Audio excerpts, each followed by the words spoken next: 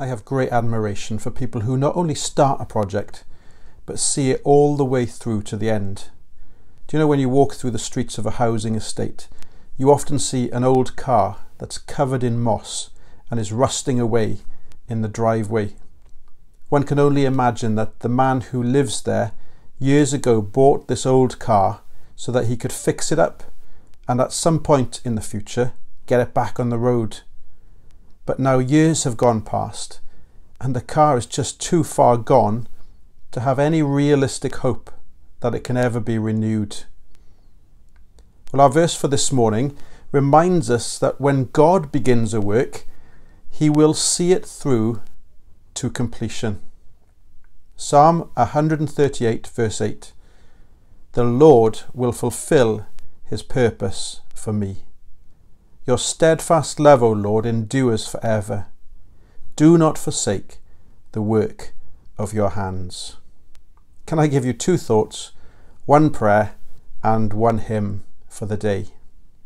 The two thoughts are these. If you can call Jesus Christ your Lord and your Saviour, then God has begun a good work within you, and that work will not falter and it will not fail.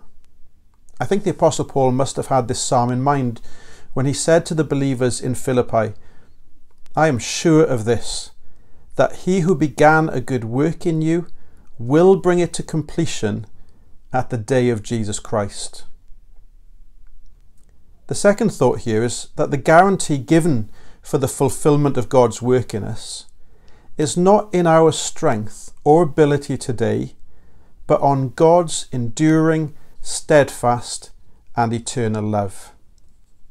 He will keep us, mature us and complete us, not on the basis of our love for him, as that is sadly deficient even at the best of times.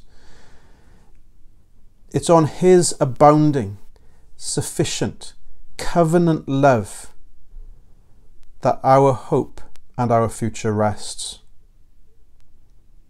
Here's the hymn that you can sing in response to that. It's a debtor to mercy alone, particularly the second verse. The work which his goodness began, the arm of his strength will complete. His promise is yes and amen, and never was forfeited yet. Things future, nor things that are now, nor all things below or above, can make him his purpose forego, or sever my soul from his love. And here's the prayer to pray with that in mind. It's the last phrase of our verse. Do not forsake the work of your hands. God's promise to fulfill his purpose for us doesn't mean that we sit back lazily in the sun and wait for heaven to arrive. We must respond with obedience to his word and faith expressing itself in prayer. We pray that God would do what he has already promised to do.